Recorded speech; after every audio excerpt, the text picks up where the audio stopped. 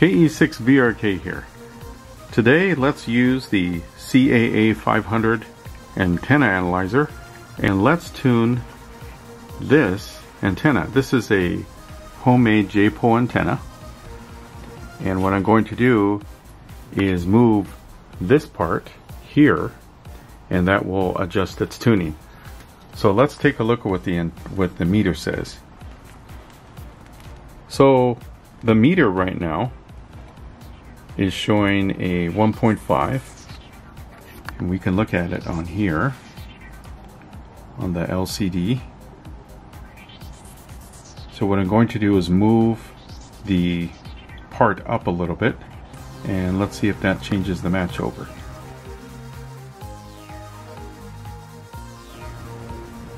So I'm going to move the match up a bit.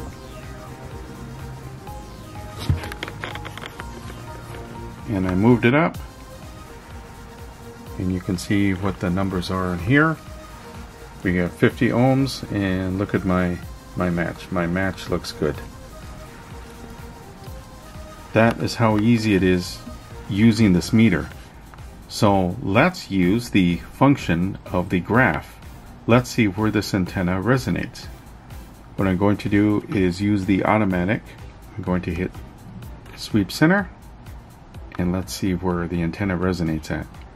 There we go. And look at that. On 435, 441.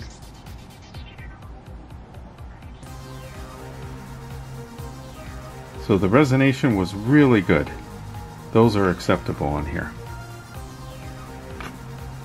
I take the graph off. 446, even at 4465 or 4460, this is a good match. And there is my meter readings.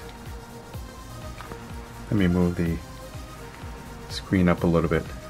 So I will be posting more videos on how easy it is to use this unit, and I'm going to go over other antennas, other homebrew antennas, such as more J-poles, and also I want to do an example of how we tune a buddy pole, and we're going to use this meter with the buddy pole. So if you liked the video, feel free to give us a thumbs up, and don't forget to subscribe to the channel, as we'll be posting a lot of different videos, especially on how to use antenna analyzers. This is a very useful piece of equipment. So 73s from CAA-500.